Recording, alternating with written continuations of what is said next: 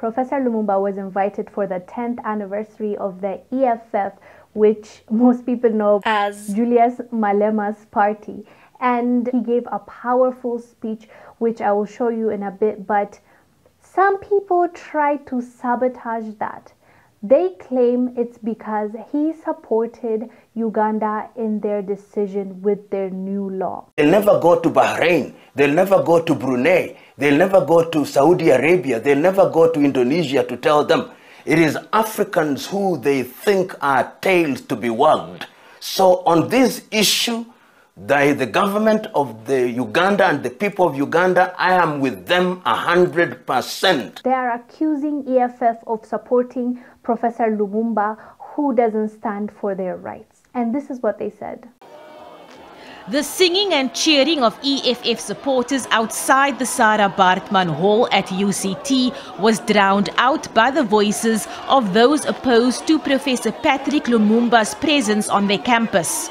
They said the EFF's inclusive stance cannot be reconciled with its invitation to Lumumba. When Uganda passed its anti-gay laws in May, described by many as oppressive, EFF President Julius Malema took to the streets in support of the public outcry to Uganda's law.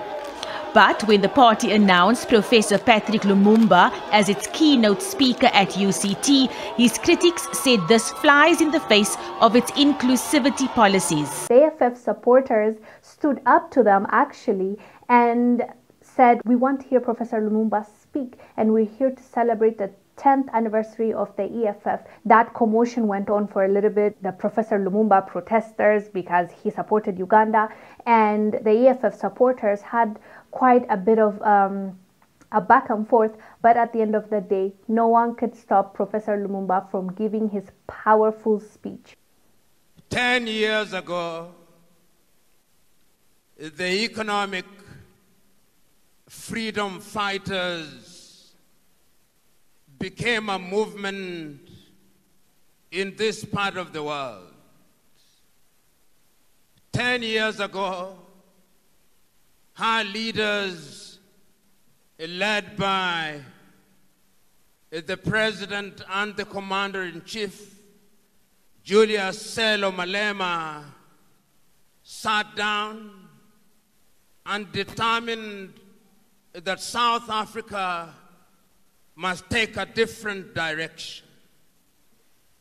10 years ago, he put together many great young men and women who now bestride the South African political terrain like the fabled Colossus, organized in different formations, headed by the commissars who are here present, whom I salute,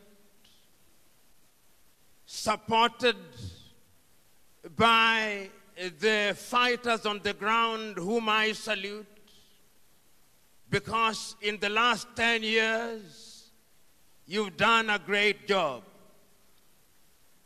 In the days when you started, there were those who doubted, those who assumed that you are just but a flickering flame which would disappear, but you've refused to disappear. 10 years ago, there are those who thought that you are a passing cloud. You've refused to pass. 10 years ago, there are those who thought that you are mere irritation. You have continued to irritate as you must.